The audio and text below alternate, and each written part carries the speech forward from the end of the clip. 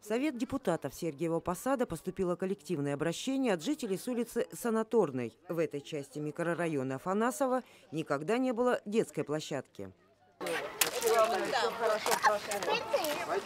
У многих жителей Афанасова детская площадка есть во дворе, а детей в микрорайоне много.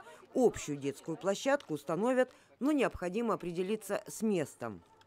С жителями найти место, все-таки вместе обсудить, куда получше поставить, чтобы детям было удобно. И сюда поставить на Московское шоссе, и еще на Симоненко 18 нам просили дополнительный фонд. Раньше Афанасово имела статус деревни. Теперь это микрорайон Сергиева Посада. В Афанасове несколько сот частных домов и немного многоэтажек. О проблемах микрорайона Афанасова мы знаем. Занимаемся не первый год ими, но не так все просто. В конце мая, начало июня прошла большая пиловка, обрезка деревьев.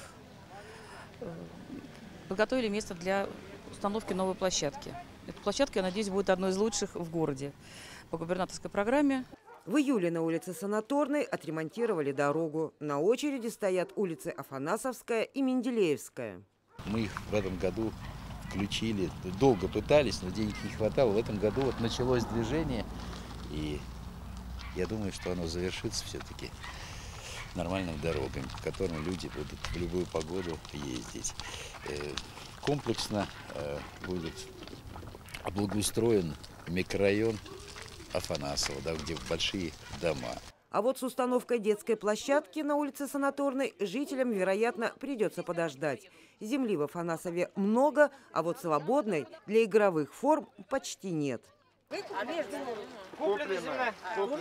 Смотрели выходные, поэтому его съезд по кадастру. Кроме детской площадки в микрорайоне не хватает супермаркета. По словам местных жителей, летом, когда появляются дачники, в магазинах быстро исчезают продукты. Полина Иноземцева, Кирилл Емельянов. Программа «События».